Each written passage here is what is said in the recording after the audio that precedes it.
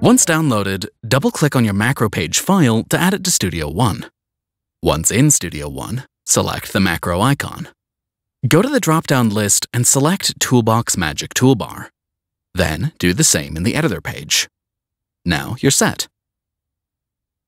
The first section is a quick start area to get the job done in one click.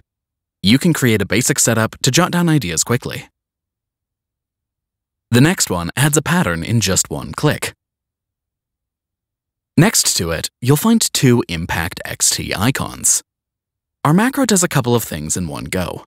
The blue icon loads an instance of Impact XT with a default kit and creates a pattern, saving you multiple steps and time. The gray Impact XT does the same, but with an empty kit.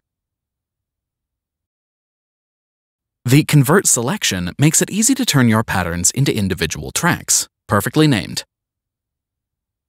This renders instrument tracks, a time saver when you want to convert your NoteFX presets and save them as music loops, for example. This extracts MIDI to the chord track in just one click. This one's great to turn audio into MIDI. The drop-down menu converts MIDI notes to match specific Impact XT pads. Here's a concrete example.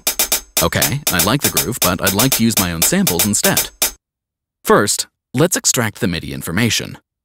Load an Impact XT instance. Drag and drop the MIDI notes to the instrument track. Assign the result to the pad you want. Press play. Done.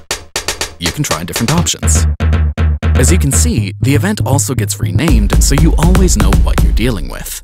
But you can also be creative and assign the result to a virtual instrument. The Remix section will always bring a smile to your face. It can virtually remix anything you throw at it. Music loops, beats, vocals, anything. A single click will slice the audio, load it into Sample XT, and create something unique and groovy.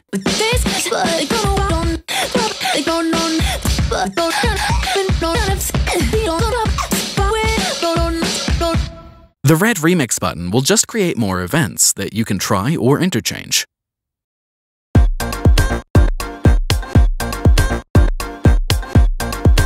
Be warned, it's really addictive. This will slice any audio event and map anything into Sample 1 XT to be played instantly. It's a pretty straightforward option to reverse the audio of selected events. This feature requires to be accessed from the editor page.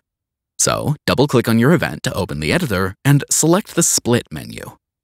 There, you'll find three sections. One with classic splits on the grid, a second with some rhythmic splits. Note that you'll also find an Undo menu, which can be pretty handy to revert your instrument part to its previous state when trying variations, and a third dedicated to audio. This will split the source based on its transients. It can be useful to rearrange or drop samples here and there on Impact XT or Sample 1 XT, for example. For convenience, we've added shortcuts to Studio One's NoteFX, which can also be essential to create some fortunate accidents. This feature requires to be accessed from the editor page. Load an instance of Impact XT, create an empty event, and select what you're after. All results will be assigned to the right pads.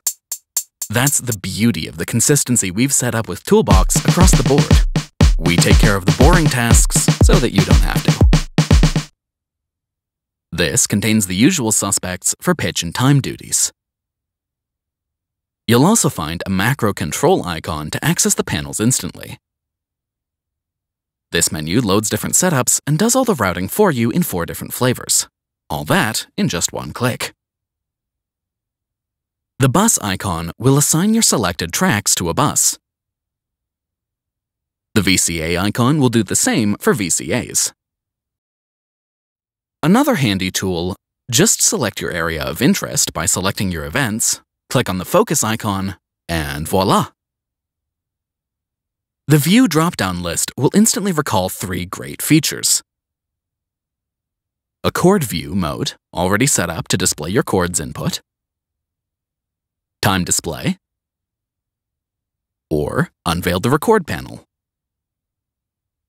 And last but not least, a cleanup section to keep your sessions tight and clean. For more videos like this, click on the subscribe button right here on the screen. Activate the bell to get notified on our upcoming series of tips and tricks for Studio One and Toolbox. Thanks for watching.